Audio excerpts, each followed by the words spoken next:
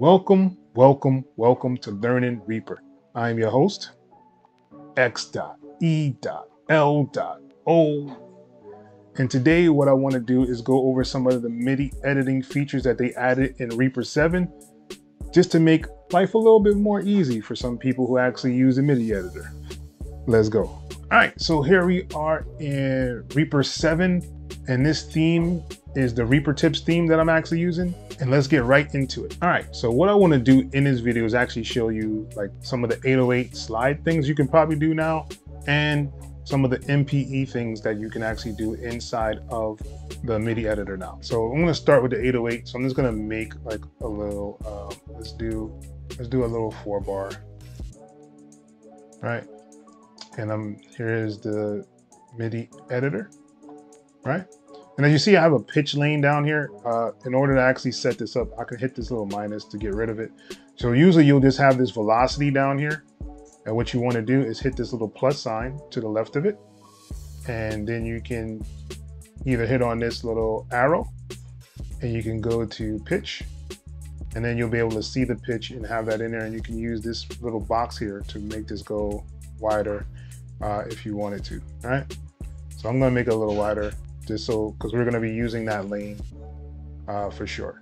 Let me set up the 808 really quickly for you guys so that it doesn't do all this weird stuff.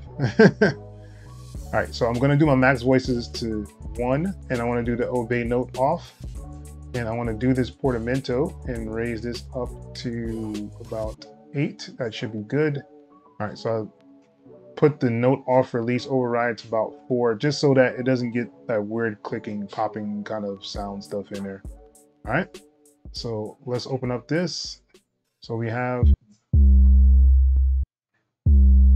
and it'll play just as long as this note is actually being played.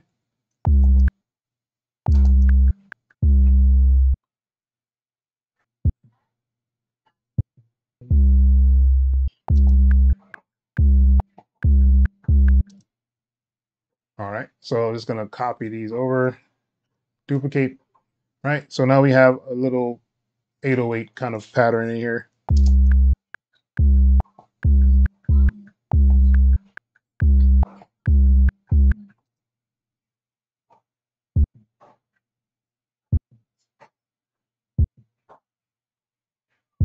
I have a video showing you how to actually do 808s inside of Reaper, so that's not what this is about. But I want to actually just kind of show you some of the things that they added in here. So let's say I wanted this note here, right, to go up, right? So I can just click in here. Right now they have this option now where you can actually snap. There's a little button here. Once you hit that radio button, it'll ask you what range do you want it to be in. So usually a whole octave is 12, so 24 would be 2, and so on and so forth. So I'm just gonna do 24. I don't think I should need it to go further than 2. I can move this lane by itself and kind of just pitch everything up that's after it. I can go down, and as you see, it's snapping to those semitones. So I don't have to worry about it being all over the place. Wish they kind of would have incorporated that before. So let me just show you a couple of things in here. All right, so in order to actually add a node in here, you can just hold down Shift and click, and it'll add a node, as you can see. If you want to remove it, you can just right click over it and it'll remove that node, right? So if you wanted to actually do like a raising one, if I wanted to go here, I could hold Shift and click, and then it'll actually add the node. And as you see, it has like a ramp here, right? So in order for it to be a ramp, if I right click anywhere that's not touching anything, if I right click in here, you can go to your CC curves. Right now I have mine set as a default to linear, so it'll always do a slope inside here. Usually it's set on squares. That's usually how it starts out. So if you did make a point, it would be a square. So if I do another one here, as you see, it's like boxes, so it'll square it off. But you would have to have it on the default in order for it to actually stay on whichever one you chose. So let's say you wanted to remove all the nodes, you can double click over here on this side in this area, and then you just hit delete, and it'll delete everything inside of this area. So there's a couple of just, troubleshooting steps if you wanted to actually do any of this in here. You can also double click in order to make another node. So just double clicking, and if you wanted to actually just do your own little thing, you can just hold down Control and you'll be able to drag it to whatever the nodes are in there. So that'll make it easier to kind of, go up and down if you wanted to do that as well. All right. So also when you have a node in here, it's going to add another node, and you see it's not directly on 0, so it's telling me that. So I can lock it straight to the 0 point, as you see in here. If I move this area right here will show where the line is. So let's say we had all right, so let's say we're going to work with this one right here, right? And if you wanted to zoom, you can hold down Control and it'll give you an option to zoom in to that area. So I can make this more precise if I needed to, which I don't because of the snapping, but this was an option that they did have in there, which I thought was pretty cool, right? And you can just kind of move things around. You can make them go up and down. So let's say I wanted to move like everything. I double click over here, and then I can just drag this and everything will move up or go down. So I think that's really cool as well. But what's really cool is, let's say we did this, right? We move this over. So once you're over this like linear line, as you see, the up and down will make it go up and down. But if you wanted to go left and right to kind of make this into a different shape, you can hold down Alt on the keyboard and you'll be able to kind of make your own like shape. And I wish they did these for the fades as well in Reaper. Instead of actually having to choose whatever one they have there, you can kind of just make your own fade. That would be really cool. But this is an option that you do have inside here if you wanted to kind of make a different shape for whatever you're trying to pitch bend, right? So if I play this,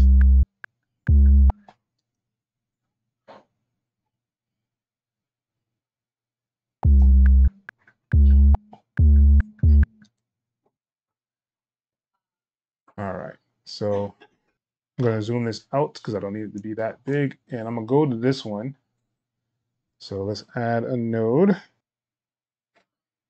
and let's do this to about 15.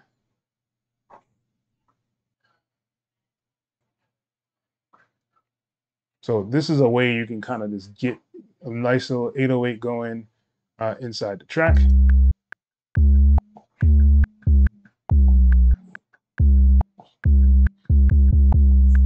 All right, so this is just to give an example of what you can kind of do in here with, like, say, an 808, if you want to do that with an 808 synth.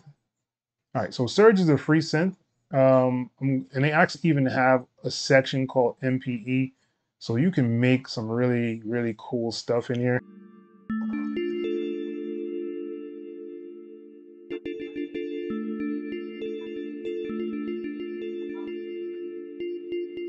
All right, so let's see if we can make something in here, and I'm going to show you some things that are pretty cool that you can kind of do inside here as well.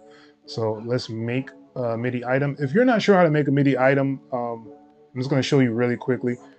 You can choose the track. I have it looped at this section, so it's going to fill up this whole area here. You can go up to Insert and hit New MIDI Item. Right, so that's one way to do it. You can hold down Control and drag across, and it'll make a MIDI item. So that's another way to make a MIDI item. I actually have shortcuts that I've made. So I have this one here inside my toolbar, so this will actually create one as well. And I also have an option if I double click in this area, it'll also make a MIDI item for me as well. All right, so now that we know how to do that, let's see if we can just kind of make something really quickly here.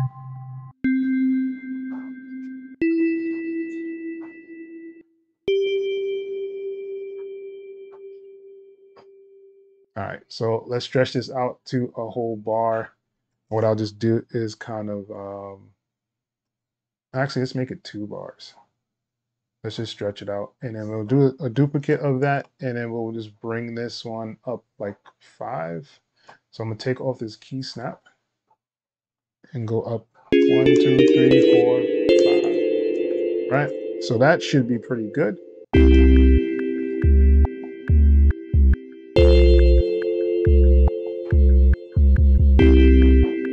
Right? Something really simple. Don't worry about the beat. No, this is not a beat making video. I do have those as well. Let me know below in the description what type of beats would you like me to make on this channel, and we'll see what we can do. What's really cool about this now, right?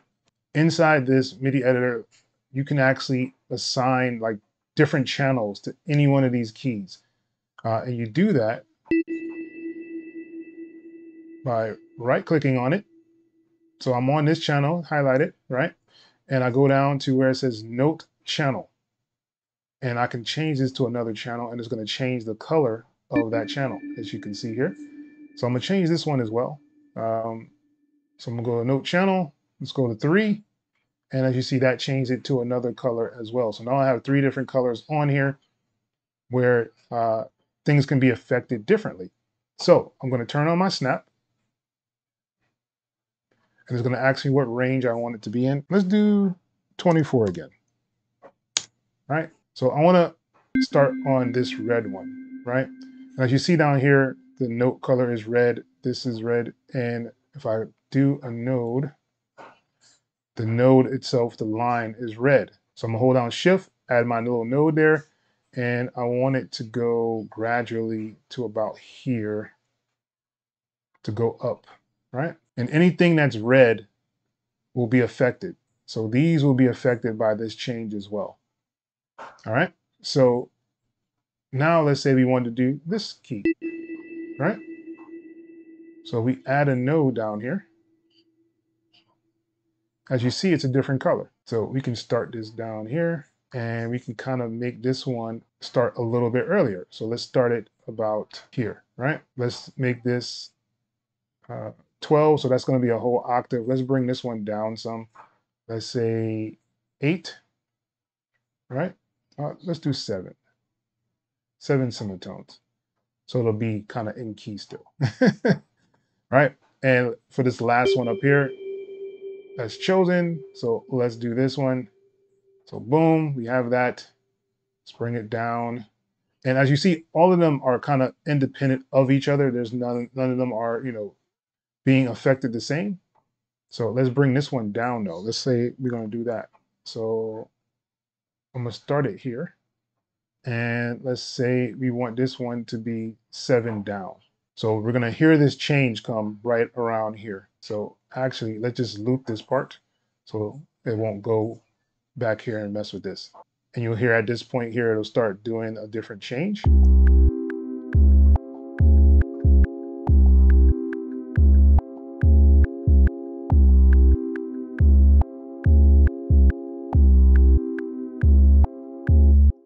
Right, something really simple that you can kind of do inside here. As you see, this is very tedious work. Just imagine what people had to do before they actually did this. I was watching another video of a guy. Sorry, I don't remember your name. I'll probably leave it somewhere in the video though, so you guys can see and check out his channel as well.